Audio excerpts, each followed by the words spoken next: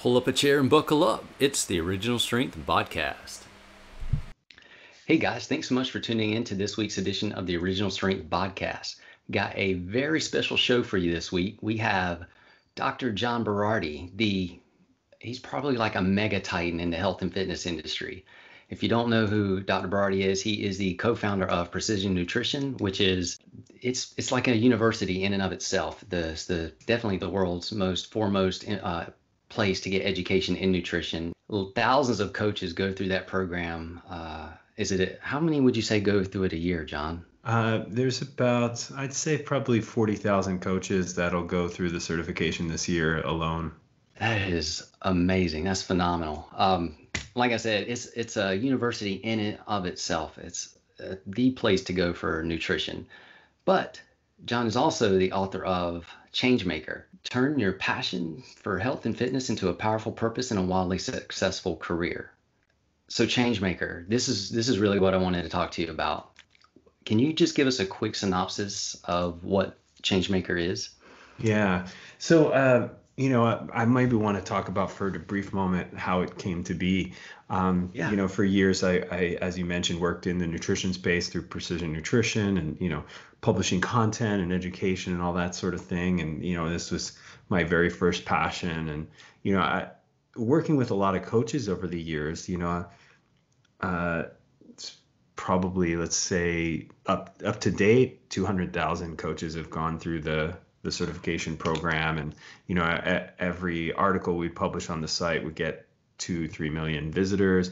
So we had a lot of touch points with coaches, And the one thing that's so unique and special about people who are working in the health and fitness space is that they don't come here for the money. They don't come here because it's like a well-trodden path to career success.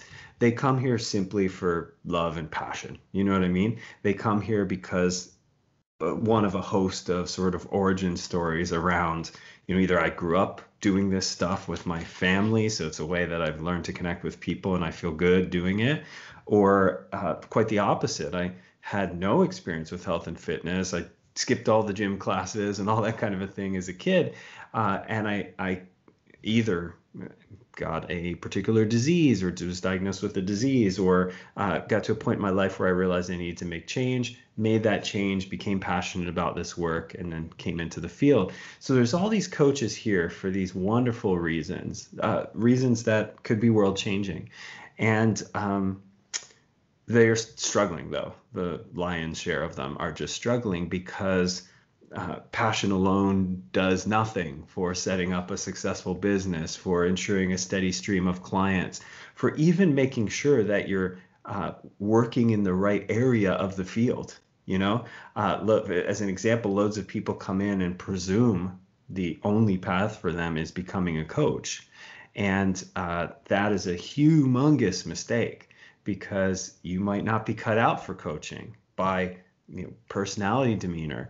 You could have a whole series of skills that could be brought to bear on this work that would be totally wasted, like either from a previous career or just by your nature, if you try coaching. After years of working at and with Precision Nutrition as a founder and leader at the company, I ended up selling my stake in the company in 2017. So it's 3 years ago now. So I'm no longer an owner of Precision Nutrition. And it occurred to me that, there was just this tremendous, number one, I've had a lot of success in this field. Number two, a lot of it's been done very unconventionally. So there wasn't a path for me to just walk and follow. I had to invent some things along the way, ways of being in the field. And so, I feel like I'm credible. And then I see this huge gap in the training and education of people coming into the field or who've been here for quite a long time. And I felt like I could capture everything I've learned over the years to help them turn that passion into a purpose, into a career, a real career, not one that you just dabble in when you're young and then eventually you have to leave because you have to get a real job, to support the family that you're going to grow or whatever the case may be. not one that you'll do for a while, until you realize it's a dead end or whatever, but a legitimate career, So that's what the book is about. And it was a bit of a legacy project for me because I'm kind of in a mini retirement right now, having sold my company. I don't have to work. So I'm just hanging. We have 4 young children, so and this is COVID time, so we're homeschooling. This is primarily what I do now. I met a physician recently. I had to get a checkup because I injured my bicep, and he was like, "So what do you do for a living?" And I was like, "Well, I'm the director of this really new, awesome school that I run with my wife for our 4 children, called the Argo Academy." Um, so that's what I do now. But it felt like, gosh, if I were to walk away from the field and not come back and not sort of share the things that I've learned about turning your passion into purpose, discovering your values, and your unique abilities and how to use them to create a career, I'd be not being true to myself because I feel like I have a lot to share, and I'd be leaving a big, huge hole in the industry. So that's really where the Changemaker book came from.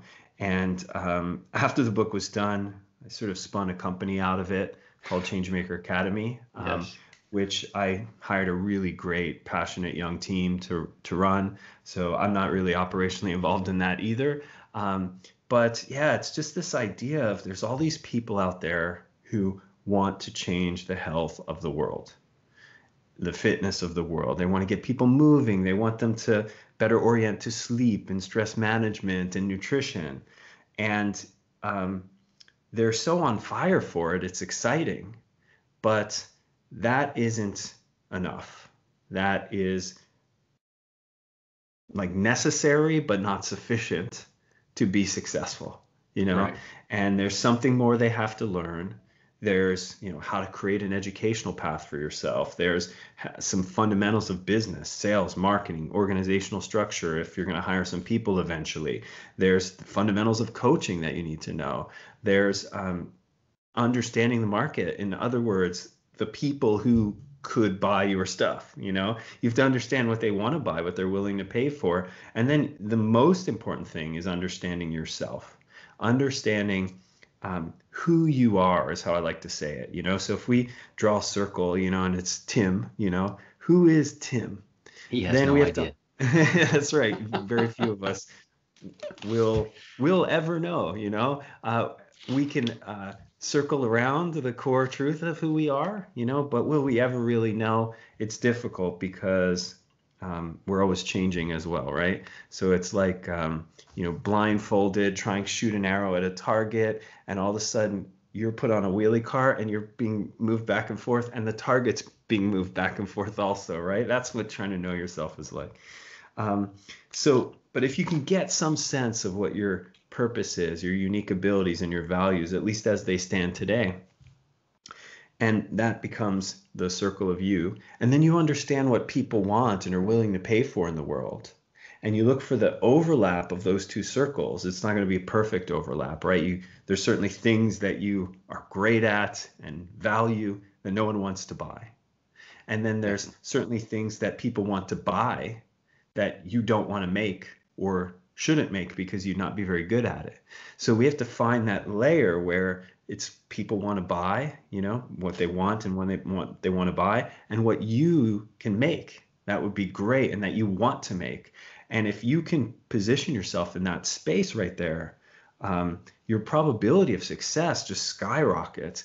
And how do we define success here? Well, we could define it as making money. So your probability of making money will skyrocket. But the other thing is having like a deep connection and meaning to the work, which is also another part of success. I don't think it's too audacious to ask of the world, I want to love what I do. I want to make great money doing it. And I want to feel meaning and value so that at the end of my life, when I die or retire or whatever it is, I can say that was worth having done. I don't think that's too audacious an ask, at least for people who could be listening to this podcast. I mean, there's a huge swath of the world who these types of things aren't available to them, right? They were born in a country at civil war. They don't have any access to technology.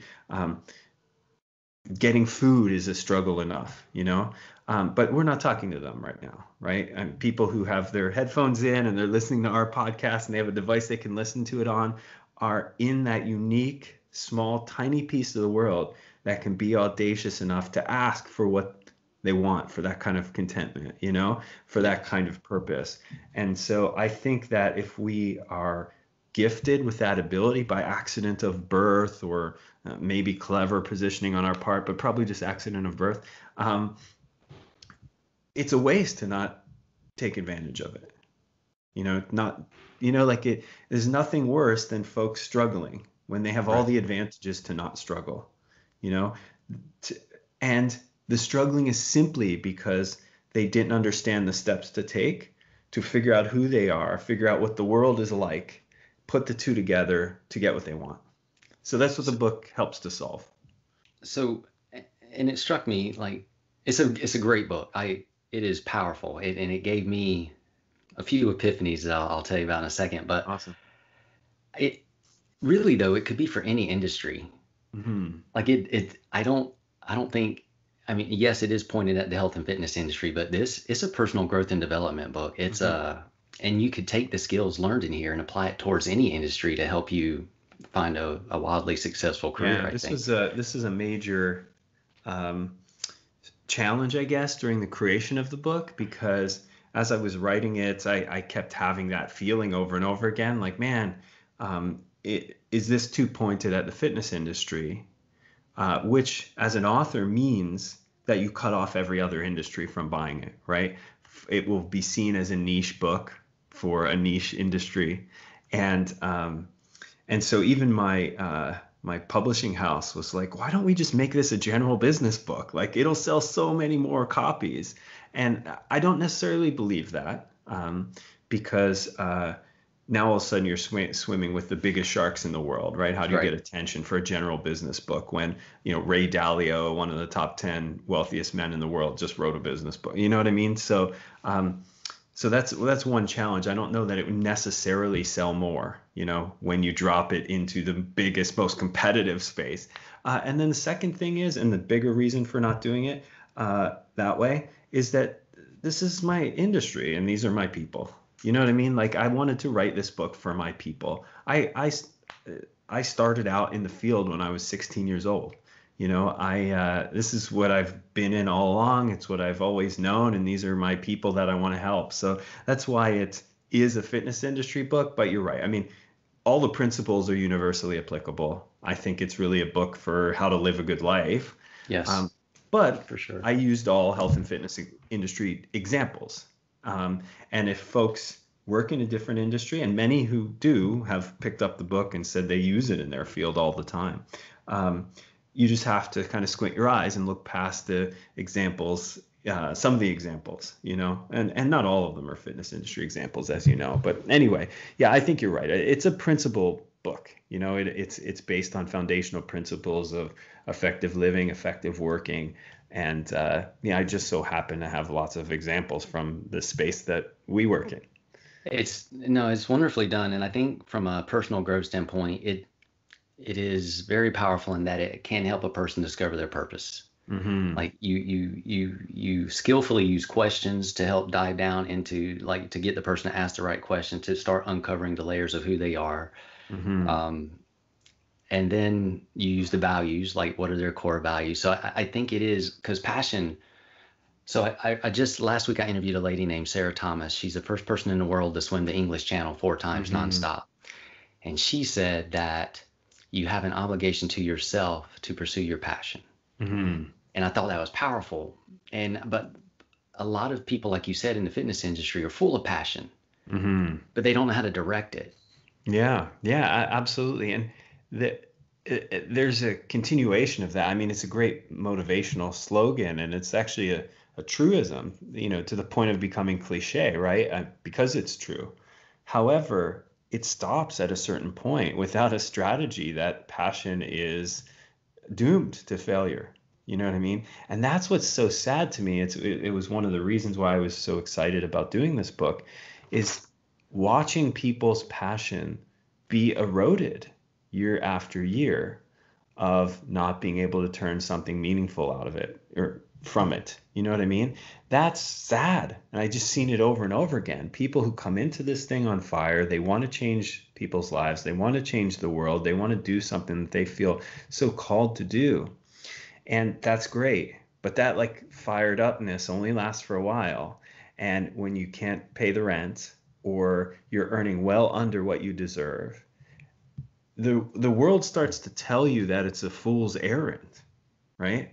Right. And you start to believe that eventually. So the fire gradually diminishes and diminishes, right, until it's just this little flicker. And that's sad to me, right? Because it need not. Passion wasn't the problem. It's just no successful career comes from passion alone. You need strategies, you know? So it's not one greater than the other. It's both equally great, you know? It's kind of like asking the question, what's more important, Tim, the heart or the lungs? You know, like Yes. you're like both, I think, you know, without either, you're doomed. So passion is so critical to carry us through difficult times in our careers, to launch us into it with the excitement, enthusiasm needed to do the hard education that's required and learn the difficult lessons that are required. But we also need an educational plan, you know. As I write about in the book, the T-shaped curriculum is the model I like to use. And it's this idea that you have to do an honest inventory of who you are and where you are today, and what future you ought to know, right? Where's the gap between current me and future me, right? People might look at my career and they have at times and be like, I want to do what you did, right? And you're like, okay, cool. We need to unpack that a bit more, right? Do you know what I actually have done? Do you know what my full path was? Maybe you ought to know that. Number two, do you know what skills I have, right? That allow me to do the things that I'm doing, you know? If you don't, you should know them. And then you have to figure out how you can get those skills yourself, right? And that means educational plan, right? And the T-shaped curriculum, if you imagine, as you know from the book, a horizontal bar is the top of the T, and then the vertical bar is the line, the straight going down line in the T. And the horizontal bar represents all the things you'll need to know, not at a deep mastery level, but things that you'll need to know to be proficient future you. And then the vertical bar is the deep knowledge you'll need, right? So for example, in my case, you know, I have a PhD in exercise and nutritional biochemistry. So that's my, you know, vertical line of the T, right? I know science, I know supplementation, I know nutrition, I know movement, you know, I know research. That's my deep part of the T. But across the horizontal bar, you know, I've learned public speaking skills, I've learned writing skills, I've learned marketing and sales skills. You know, I've learned coaching skills, so change psychology and behavioral science. You know, these are all areas that I didn't need deep math. I don't need a PhD in, but I need to be competent in to be able to express and manifest the deep knowledge that I have. You know, I'm a huge literature buff, and you know, have read all Hemingway stuff, and you know, he's a legendary figure for those who love American literature, but he's often considered one of the benchmarks for the T-shaped person, right? So here was someone with like a very deep mastery of his craft and writing. But if you know anything about Hemingway, he was like a war correspondent and an adventurer and a boxer and a fisherman and connoisseur of wines and travel. Like he was super interesting because he had developed from young to, you know, full adulthood, this interesting T-shaped learning model, right? Where he was going to have a shallow understanding of a lot of interesting things and then deep understanding of one thing. And to me, this is the path that you ought to be looking toward when you're either young in your career or either when you're senior in your career, and still have to manifest more of that self that you want to manifest. You still want to work towards a future where future you is better than current you. So again, without that kind of educational strategy, passion alone isn't going to get you there, right? And you need some skills. You need to practice some things to get those skills. But what will you practice? And do you have a plan for that? Or are you just, now another course came up on my Facebook and maybe I'll go to that one. I think we ought to be mapping out, successful future you starting now, and wherever now is, right? As the old adage says, like, when's the best time to plant a tree? 20 years ago. When's the second best time? Today. So if you haven't done this before, it's okay. Just start it now. Write a T on a blank page while you're listening to us and start thinking about what future you would need to be able to accomplish the things that you want to accomplish in terms of skills. So that's just part of it. And then there's obviously, business, marketing, sales, organizational stuff, hiring stuff that you'll need to learn over time. And that's all strategy. Right? It's all stuff you can learn. It's all skills you can develop.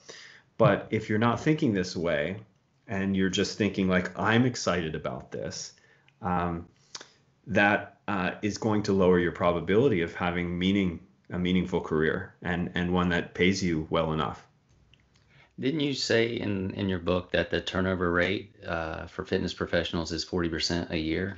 Yeah, that's the rate of all fitness professionals, but it even gets scary when you look into places like commercial gyms, which is where most people start out, right? Mm-hmm. So if someone starts out as a personal trainer, for example, they'll start out at a, in America, like a Lifetime Athletic Club or a Equinox or 24-Hour Fitness, and the turnovers in places like that are over 100%, which is crazy, So, and no offense to them, it's where most people try out training for the first time, right. What I mean? So you're getting a biased sample there. So, but I mean, the statistics are just not good, whether it's 40% industry as a whole, 100% at a particular club chain. A lot of people who are really excited about this won't be here in a year. And that's because they had no plan. They had no map. They didn't know what direction they should be pointed in. And even if they thought they knew the direction, they didn't know how to learn the skills required to be successful in that place. So yes, the statistics are sad. They need not be that. And it's no fault of the individual, really. I mean, where are you going to get this education? Most people who come into this field don't have a college degree in it, and most of the college degree programs don't teach you any of the real world stuff around having a career. You'll learn muscles and you'll learn movement and you'll learn biochemistry, and maybe you'll have one business class, maybe. And so where are you going to learn it? You got your personal training certification or your nutrition certification or whatever. There's more to do, though. There's more to know, and it's not super clear how to do that. So again, that's what, with the book and with the courses after the book that we offer at the Academy, we're hoping to make an impact. And it's cool, though. It's really interesting. The book is not out 1 year yet, and we are in 6 different universities now. Wow. So the book is picked up as the textbook for 6 different health and fitness university curriculums, which was really cool. I never really expected that because it's not written as a textbook. You know what I mean? But that seems to be how you kind of operate, though. You create curriculums that end up in universities. I think that's your right. Never intending to. I mean, I'm a university escapee. I got out, I escaped. Usually when you go the PhD route, you're being groomed to be a lifer, and so escaping that gravitational pull isn't always easy. And I did it, and now I'm being sucked back in by the tractor beam. I think that just speaks volumes to who you are. I would say that would just kind of put you up there as a master craftsman. You're extremely good at what you do. And you have obviously a way of delivering it where, let's put that in the university. Let's teach everybody how to do it. Yeah. Well, thank you for saying that. And, this speaks to what I help or I hope to help people uncover, the, my particular unique abilities, which I list in the book, are usually around like communication. And so whether that be in written format, which has been what I've done a lot of my career, this is a newish format. When we started Precision Nutrition, there wasn't even high speed internet, so this wouldn't have even been a possibility. What we're doing here on a podcast or streaming video, which PN does a lot of now.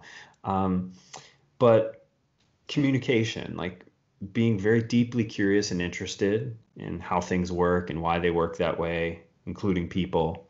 And then taking all that and communicating it in a way that folks can understand and do something with is been kind of one of my unique abilities over the years. But that didn't come from nowhere, is my point, right? I often say if you want to increase your chances of success, you need to ride the horses in the direction they're already going. Don't try and turn them around and make them go away they don't want to go. A concrete example is when I was 18 years old, I was still living with my parents, and I was up in my bedroom and I had a little desk set up. And I was writing articles like with a pen and paper for the magazines that I read at the time. Now, I wasn't getting published in those magazines. This was all make pretend, It was practice. But yeah, it was practice. I was building a craft. I didn't even really know that's what I was doing. But the point is the horses were riding in that direction. You know what I mean? So it's not a surprise that I'm well known for writing a lot of things in the field. I started doing it when I was still a high school student. You know what I mean? Before I even knew there was a field that I wanted to work in, and that this was a way you could work in it. I didn't know that writers got paid or what they got paid or any of those kind of things. It was just fun for me to do. So then it was like, okay, cool. This is what I've always been just drawn to. All right, how can I really get good at it then? So really intentionally go after that craft. And so even as I worked as a coach and personal trainer, which I did to pay my way through all my schooling, that wasn't ever the end goal. That was just, adjacent to what I was interested in. Right. And it gave me fuel for the writing. Because eventually I knew this would be my thing. I didn't know how or why. So that's what we explore in the book. Like, not you trying to copy other people to be successful, but you deeply figuring out what you ought to do. If folks look to me and say, oh, I want to be like that, and they try and copy me, the chance of them being successful is really, really low. There's already me. I'm already way better than they are, right? And people will see the facsimile that's happening. They'll see the copying, you know what I mean? So that the chances are just too low, right? Yeah. But because it's my unique ability. Like it was born in me already, it's through no heroics of my own. You know what I mean? Like my mom tells me I was reading before all the other kids. You know what I mean? So reading, writing, these kind of things are just, it's not heroic me doing it. It's an accident of genetics and birth and environment, or however we want to look at it. We have to figure out what your accidents were. You know what I mean? Right. Where you've had these proclivities all along. One of my favorite stories for this, and it's probably mostly manufactured, but whenever I'm down in the States, we generally spend a portion of the winter in the States. I live in Canada, for those listening who don't know. So we spend a portion of the year in the States. And whenever I'm down there, no matter what grocery store I go to, I can always find Dave's Killer Bread. I don't know if you've seen Dave's Bread. All right. I have. And so for those who don't know, like, it's weird because there's all the normal breads, you know what I mean? And then there's Dave's, right? Yeah. Dave is like playing, he's got long hair, he's got muscles, he's playing a guitar, like, you know what I mean? And so he's the only one like that on the shelves, right? And so the story I've invented, which is probably largely not true, but it suits, it's a nice parable here, is, imagine there's Dave sitting out there, and like Dave is virtually unemployable. You know what I mean? This guy walks in for a job interview. He's got big biceps and tight t-shirt and long hair, and he loves rock and roll music and lifting weights, eating high protein foods or whatever. He's virtually unemployable. But, Dave's sitting there, in his crappy apartment thinking like, how do I bring all myself together, to do something to make some money and continue to enjoy my high protein foods, And he's like, well, I'm good at baking.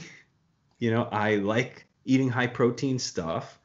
What if I just came up with like a really delicious high protein bread, And so he comes up with this thing and he puts all of himself into it, and then somehow it strikes and now he's everywhere, right? It's just this, like, who would, like, if Dave was doing what most people passionate about health and fitness do, he would try and go be a personal trainer. Mm-hmm. And there would be no Dave's Killer Bread. Instead, this rogue weirdo was like, I'm going to do bread that has protein in it because that's what me and my friends like. And I'm going to put myself and my guitar and my hair and my muscles on the cover, And it worked out for him. So really, don't try and be Dave because there's one already and he's going to be better than you most likely. What is your weird combination of things? What things that you think could never work in this space that ought to work in this space, or you can make work in this space? I'll give a few more examples because I think this is so important. When I was transitioning out of precision nutrition work, so was our co-founder, Phil. We started the company together. And the two big roles left in the company that we had been filling, that we hadn't hired out yet, were one of my roles, editor-in-chief, and one of his roles, director of product. So he oversaw our digital products and things like that, especially the software. So we started looking for who we could hire to take our places here. And we ended up, doing a broad job search and got a lot of great candidates. And it turns out the people that we found were making tons of money in their other roles, doing this weird hybrid of things, right? So the editor-in-chief is someone passionate about health and fitness, just like you and I are, who got really good at writing and got really good at journalism and got really good at publishing information on health and fitness, to the point where he was running a whole book division at Rodale, one of the biggest publishers in the world, and making $500,000 a year plus doing that work, right? Now, on the product side, we were looking at candidates and other individuals as passionate about health and fitness as you and I, but also deeply interested in programming, coding, product, design thinking, user experience, right? And so here, bringing both of those things to bear, which you usually think don't fit. I either have to go into product or coding, or I go into fitness. Well, this guy was like, no, I don't have to make that choice. How do I do both? And ended up making $750,000 a year in their last job, leading product teams, building products for health and fitness, right? So there's all these paths where you can use your whole self. You just have to have the courage to try and figure out what that is, and not slip so easily into what's the role everyone's doing when they like fitness? Oh, personal trainer, nutrition coach. I'll go do that. I talk about in the book the one woman who's a friend of mine who applied for years to get a coaching job at Precision Nutrition. Right? She was a special project manager for Bill Gates when he was leading Microsoft, just at the top of her field, right? Had a personally transformative experience with health and fitness. It wasn't important to her before. Some stuff happened. It became important. Decided she was going to leave the stressful job and the corporate stuff and go work for this company that helped her transform. Our HR team never hired her. Right? Now, this was a master of the universe, ass-kicking woman, right? Like, she met with Bill Gates on a regular basis when he was the top of the, computer company food chain. Uh, she was like, what the hell's going on here, right? And the thing is, at PN, we do a lot of deep assessments. So everything in the book around purpose, values, unique abilities is not just theoretical. Like, it's what we did with our team. It's how we hire. It's how we put people in the right roles. And so she was just deemed to never be a good fit for coaching, right? And what ended up happening was she ended up getting a job with a friend of mine who runs another very awesome health and fitness company as her, and she's the CEO and founder, as her special project manager, right? So she landed where she ought to have landed, right? She tried to leave a company whose values she didn't share, who wasn't in alignment with her new purpose, and not use her unique abilities, right? That's what she's like, I'm leaving that purpose. I'm going to go to a company that has my purpose and my values, but whatever, it's not really my unique abilities, but that's okay. And it didn't work out. She didn't get hired there. And I'm glad she learned this lesson, because now she can go do her unique ability stuff in a company that shares her values and purpose. You see what I mean? Yeah. So I have so many examples of this. And, if I can talk some people who listening out from becoming personal trainers because it's not a good fit for them, that's what I want to do. If it is a good fit, I want you to do that work. You know what I mean? But you won't really know until you do these kind of deep dives. You mentioned something, and this is kind of similar along those veins, not just about doing, kind of almost not assuming that you need to do roles because you think you have to as well. You had a story about you created this company, but you were kind of miserable trying to do management or be an executive or be the leader of the company, because you were really good at writing and creating and coming, the stuff you love to do, you weren't necessarily allowed to do because you thought you had to be in a different role. Yeah. And I just want to thank you for that, because for me, it was like an epiphany, because I love writing. I love creating products and projects. I love like just the whole creative side of stuff. And so I had a couple of companies, and the thing I don't like is trying to make all the decisions Right. Yes. in the company. And I was like, oh, like when you said that, I was like, oh man, it was like a rock just fell off my shoulder. So thank you for that. You're welcome. I mean, I'm glad it resonated, and obviously I'm glad you bring it up for two reasons. One, it feels good to know that it hit home for you. Second is, it's a good reminder that all the things that I'm saying right now, it's not just me proselytizing, wagging my finger at folks and telling them to be different. It's all stuff learned from difficult experience. I mean, as you remember from the book, that was a time in my life where I'd contemplated suicide. Yeah. Because the math of my life didn't add up. I was running one of the most respected companies in the field. Our team was doing amazing work that I was incredibly proud of. I was making all the money someone could want.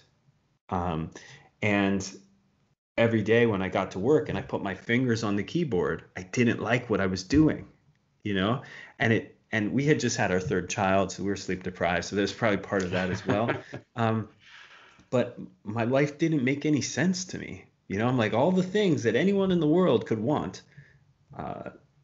supportive, partner, wonderful children, getting paid to do the work that they love, being proud of the actual work, being well respected and regarded. Everything was there. But I had stopped using my unique abilities, and I had already tasted the sweetness of that fruit. The beginnings of this company were me doing unique ability work. That's the only reason it became successful in the first place.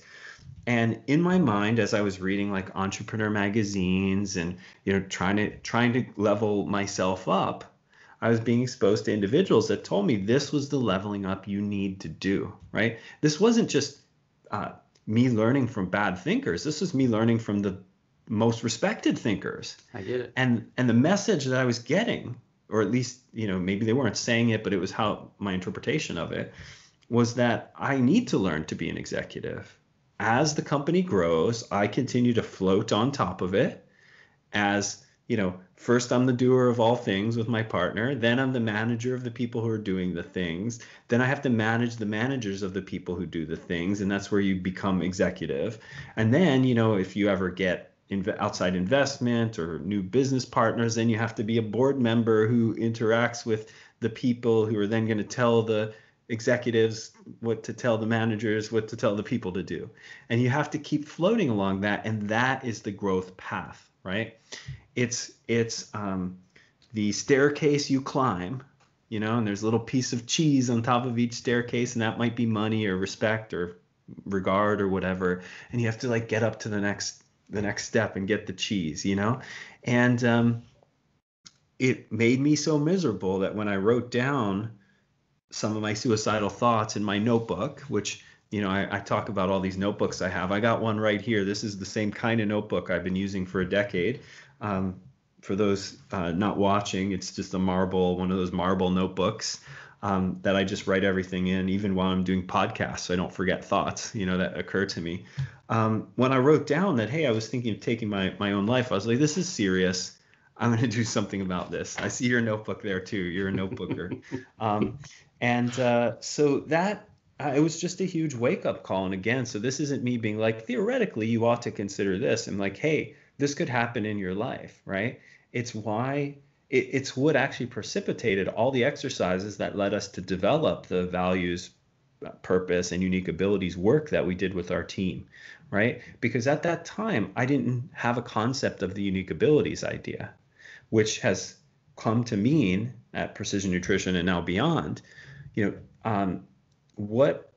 unique abilities will be the things that you are or have the ability to become world class at, that you enjoy doing and can see doing for the rest of your life, because there's stuff that you could be great at or are great at that you don't enjoy that much. So it's the stuff that accomplishes both of these check boxes. And then last is when you do it, it makes a difference on your metrics of meaning, right? So unique abilities are the things that check all three boxes at the same time. You can be world class at or are, you love doing and want to get better at for the rest of your life, and that actually makes a difference. So if you're in marketing, it helps you reach more people. If you're in sales, it helps you close more deals. If you're creating content, it helps you write more meaningful content that can impact more lives. If you're coaching clients, it means that when you do this stuff, people's lives are changed. They lose weight or develop a better relationship with food or whatever you're working toward. So that's unique abilities work. And so first, Phil and I, my co-founder, went through all those exercises and figured out what they were. And for those listening in, how do you do that? Well, in the book, there's a series of questions that you'll ask of 10 people who are friends, family, colleagues, etc. So the people who know you best, the people you rely on for honest feedback, and the people who rely on you. And, the questions aren't like, what work should I do? But it's like, what am I good at? What gets me fired up? What do you count on me for? There's just a series of questions, and you just reach out to all these people, you get their input, and then you collate it. You figure out where the common themes are. And it's an amazing process. People who haven't gone through it can't possibly appreciate how good it'll make you feel, because it's basically this little party for you, where everyone gets to tell you what's good about you instead of, constructive criticism, as you know, is something that I tell people to learn to crave and want desperately. Yes. Because it's the only way to make improvements in your life. This is a reprieve from that. This is your, 10 minutes to just be like, I love constructive feedback. Tell me what's broken and what I need to do better. But time out on all that. Tell me why I'm awesome, right? And then you go through this process, and it's so illuminating, because you'll be like, all right, maybe I should make high protein bread, or whatever, right? I think it's such an important exercise. It changed my life. What ended up happening is I came up with this list of my unique abilities, and I posted on the wall right next to my computer. So every day when I wake up and I forget what I ought to be doing, what I'm world class at, what makes a difference, and what I love, I can look at it and go, oh yeah, that's right, I forgot. And it sounds so absurd that once you discover the truth of yourself, that you need to be reminded every morning. but you It do. happens.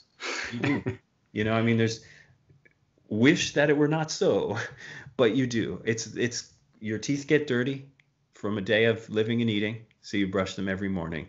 Your mind gets cloudy from a day of distractions and stressors and whatever, so you got to clean it up every morning, know what you ought to be working on. So if folks take anything from this book, and there's so much that I love about it, that section on career, that intersection of, what's your origin story? How does that lead to your purpose? How can you serve your purpose with your unique abilities? And then how can you put guardrails around that work with your value system? Is, I think, the most impactful part of the book for anyone at any stage of their career. It's powerful. And since you brought it up, how you approached criticism or feedback, how you approached feedback was really good. And to sum it up, I would say it would be, don't take it personal, but be curious about it and start seeking it out. So and be curious about it so that it can actually help you learn and grow from it. Totally. Yeah, that's a good synopsis, and the only other thing I would say is that there's levels of evolution here, right? The first level is get good at tolerating feedback, right? Yeah. Because most people can't tolerate it, right? But that's not the ultimate place. That's where most people stop. They're like, okay, I can tolerate people telling me about myself, right? Especially the negative things. The most successful people evolve well beyond that. They desperately need it. They want it. They get giddy when someone's about to tell them something negative about themselves. Even if that person is an a-hole and are wrong, they still are giddy because they now have information that they can filter, right? True or false, right? You get to decide. That's the best part about feedback. There's no implication that you have to do anything with it. Right. All you need to do is shut up and receive it, and then get out your notebook and figure out what feedback you got this day or this week was accurate. And if it's accurate, then it's a real depiction of the world. And your life should be trying to figure out how the world really is, so you can operate authentically and truly in the world that really is. So it just becomes this. For me now, it's desperate for feedback. I'm like hiding in the bushes outside people's houses, jumping up, being like, tell me what's wrong with myself, please, because I can't get better unless I'm getting an accurate depiction of who I am, what I'm doing. Now, does it always feel great the exact second that someone tells it to you? No, right? But this is a skill that you develop. Eventually, with enough practice, you can regulate your heart rate, regulate your catecholamine response. Epinephrine doesn't go up. Norepinephrine doesn't release. You just go, oh, someone's about to tell me something cool, cool. And if they tell you something really obnoxious and mean, you go, oh, well, that's easy to dismiss. It's simply not true. And, again, we have 4 young children. This is an exercise we practice on a daily basis. Oh, that's awesome. So important. When my daughter, who's 10, runs up and says that her brother, who's 8, called her ugly and stupid, I just say, but neither of those is true. And she's like, oh, yeah, you're right. Well, he was just being mean then. Yeah, but that's okay because that passes, right? You guys will be best buddies in like 10 minutes. And she's like, yeah, you're right. Okay, cool. So this is just the drill we go. Someone said this bad about me. Is it true? No. Okay, then it doesn't have any power to affect you in a negative way, does it? No. Is it true? Yes. Okay, cool. Let's spend some time on that then. Is it how you want to be? No. Okay, then how can we work on that? What's a strategy we can work on that? So it's just, I want this to be a thing that our kids have a mastery of, because there are so many adults walking around in the world who've never been given the gift of understanding what feedback really is and how it can support your life, So I think it's so important. And part of, again, my own strategy for coming to terms with it, because I wasn't always good at this and I wasn't given these strategies when I was young, is that every time someone's about to give me feedback, even if I'm like, oh, here it comes, I go, oh, this is a chance to practice, right? Difficult conversations I write about in the book. Crucial Conversations is one of my all-time favorite books because it taught me how to embrace the challenge of difficult interactions with people. It's a very good And book. that's another great example of this exact thing, this practice idea. When a difficult conversation is coming up, I can start feeling the dread, like what if this goes badly or whatever. But I also know that difficult conversations aren't every day in my life. They come too infrequently to get good at them, right? Unless I see each one as a good practicing exercise, right? So when there's a chance for a difficult conversation, I'm like, awesome, these don't come frequently enough. I need to learn. I need to be better at this. So bring it on, And I feel the same way about negative feedback. It's you could call it a reframe, but that just implies it's an intellectual exercise. It's not. It's like it is a practice, and practices are the things that build skills, and skills is Yes. what gets you to your goals, right? So I feel real strongly about both of these things, and most people are cowering away from them. Uh, and I get why. I did too for much of my life. There's another way to be. There's a way to not just tolerate difficult conversations and negative feedback. There's a way to really want them. And part of that is just simply, gosh, if I'm going to be better at these, every one that comes up is a precious chance, you know? That alone is life changing if somebody can grab hold of that. That was awesome. Thank you. Yeah, actually, the guy that I hired to be the editor in chief, we had a meeting 2 weeks ago, and he's got a 11 or 12-year-old, and he's working on this with her. And so one of the little things that I'm hobbying at right now is writing children's books with our family. And so he was so excited about this idea that I was like, oh, that's got to be my next one. So I'm actually working on this as a children's book right now. And then one day it's going to end up in a university to help people become better parents. There you go. Hey, listen, do you have time for one more question? I do, absolutely. So I wrote this down, and I'm going to try to read my writing. Your purpose statement for you that you hung above your door is, when I die or retire, I'd like to know that my work made a tangible difference in helping health and fitness changers uh, see their clients differently, see themselves differently, and see their work differently. That's your purpose. But I just want to ask you about you started out with, when I die or retire. But I would just like to ask you, do you think you'll really have to wait till you retire or you die before you realize that you have fulfilled your purpose? No, I don't think so. This particular question, which for folks who end up picking up the book, is engraved in the actual cover of the book. So there's like a dust jacket, as people know, that flappy thing that's always annoying. And under there, when I die or retire, this idea is engraved. Not my purpose, but this idea of asking you to find yours. Will I know that my work has mattered, kind of a thing. It came from a conversation I had with a really remarkable person many years ago. So we went to graduate school together. She ended up, we did our PhDs together, and then she ended up going and doing an MD in a highly specialized field of medicine. So she went and did med school and then did like 8 more years of training. She also won 2 Olympic medals during that time in rowing. It's just just an incredible ass-kicking human being. She's an MD, PhD with 2 gold medals at the Olympics, and she's just started getting down to the business of her career well after I did, right? Because I finished up. I started mine during my PhD work, and she was going off and doing med school and all this other stuff.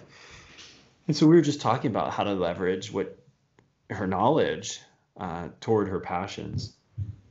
And she, in particular, is doing the right thing. She's like, I got a PhD, I've got an MD, and physical activity is super important to me.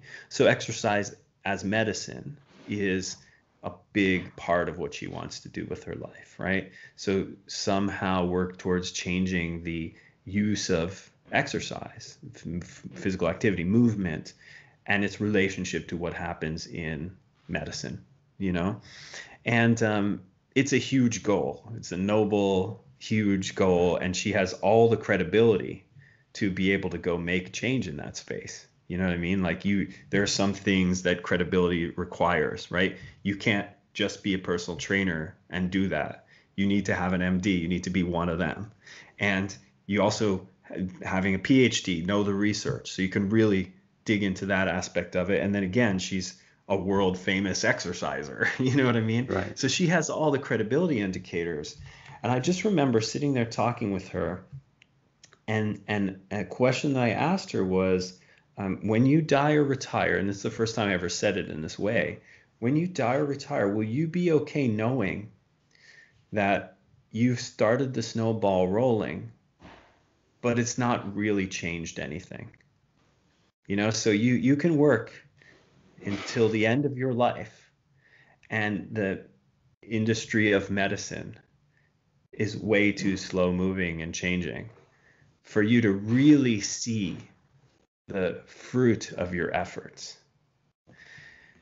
If that's okay to you, then awesome. You know, this is the right path. If it's not okay, this will be a sad life, right? Like you'll be at death or retirement going, I worked really hard and it hasn't changed, you know?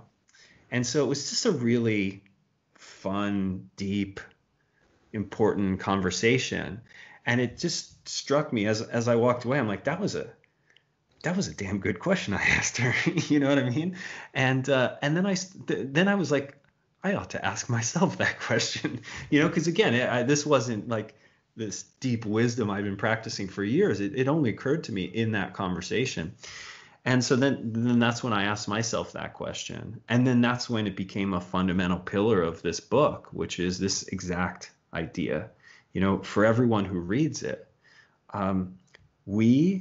If you can afford this book, if you're working in health and fitness, if you can listen to our podcast, you are part of a group of people that are blessed enough to be able to ask that question in the first place, and then able to go out and meaningfully try and answer it.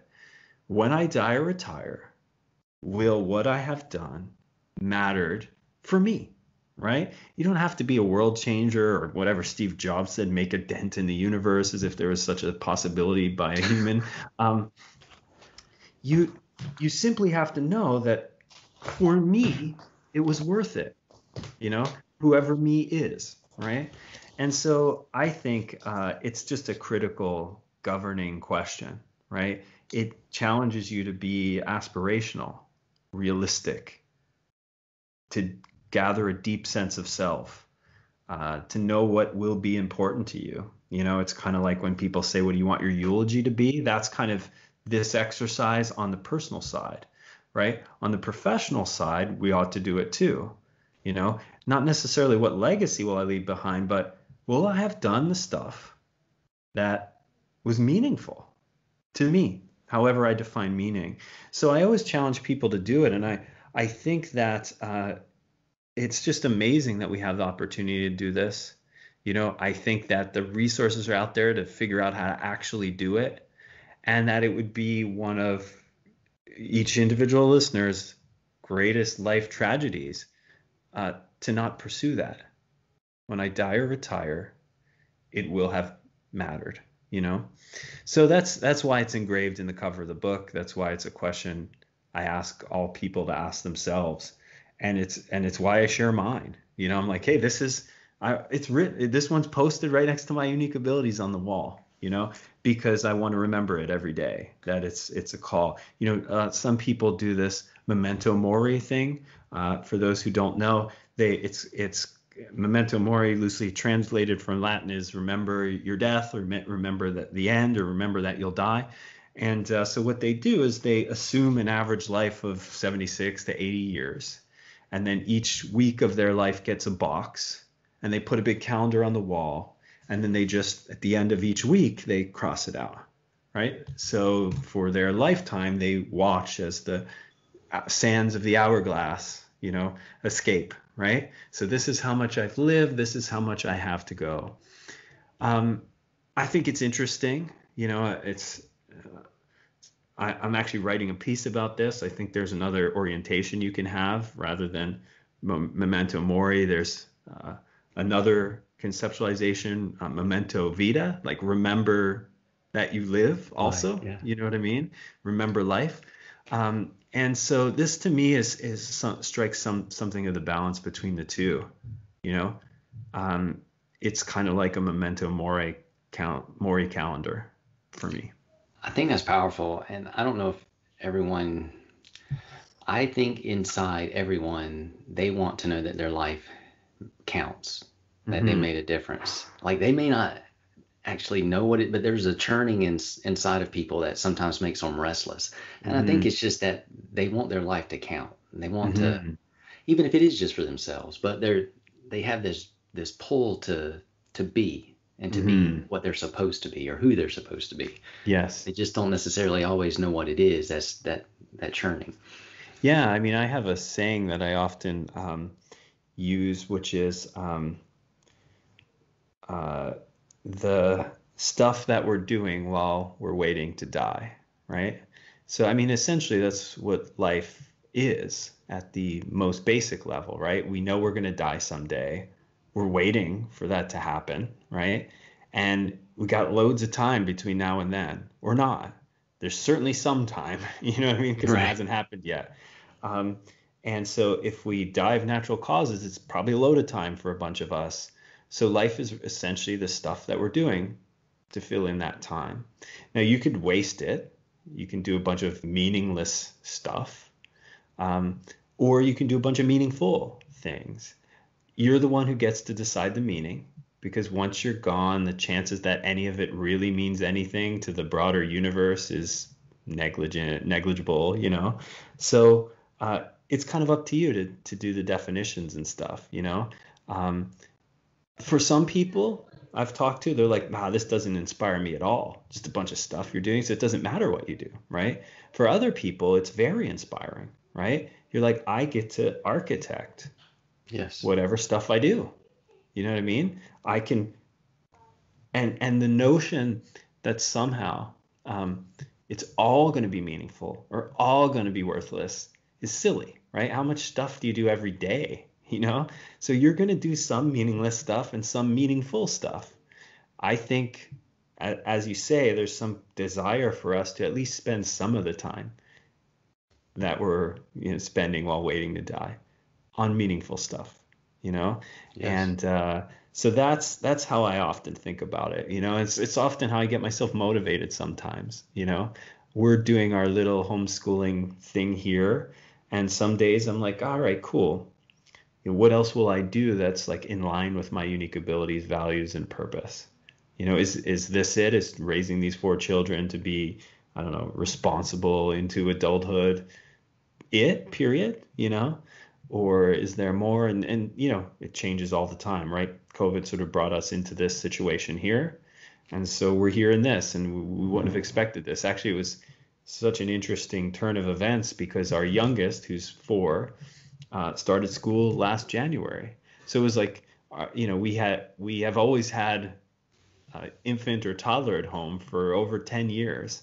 And this is our first, like, Uh, yes, all 4 are going to school. It's amazing. Now we can pursue some other things. And then, like, 3 months later, the opposite happened and they were all home. It went from, yay, all the kids are at school to, whoa, none of the kids are at school now, you know? so even if so everything has a season Hmm. and seasons come and go. Like so the COVID season, even if all you did, and this is just an if all you did was help your 4 children through school in a day, that's beautiful. It's wonderful. Hmm. And Yeah. that's, I mean, especially you're teaching them how to handle feedback and how, I mean, you're teaching them how to think, how to learn, how to Hmm. grow. Yeah. So it's an opportunity, really. Yes. And if that's all you did, though, at some point, that's also enough. Hmm. But I have a sense that you'll end up doing more. Well, it's this is my nature. I constantly think about these things, right? I'm like, this is a thing of meaning. Um, Yet, part of my conceptualization of a meaningful life is doing things that are within your unique ability set, right? So I'm like, I'm scratching at the unique ability stuff with Yep. this homeschooling stuff, but it's not fully in that sweet spot of my unique Right. abilities, right? So it's like, cool. If I do any other projects, it would have to satisfy that. And I may or may not have another project that satisfies that coming down the line in the next few months. I'm working on a deal right now to do something pretty cool, maybe in January that, maybe takes 15 hours a week, but is right in that perfect zone of, my own unique abilities. So, and again, it's, I'm in this really fortunate spot in my life where I can ask the world for exactly what I want. It can say no, and it has, But this particular project, I'm like, hey, I want to do this thing. I'm going to keep it cryptic. I want to do this thing. And usually to do this thing, it takes about 15 rolls. And I only want to do 2 of them.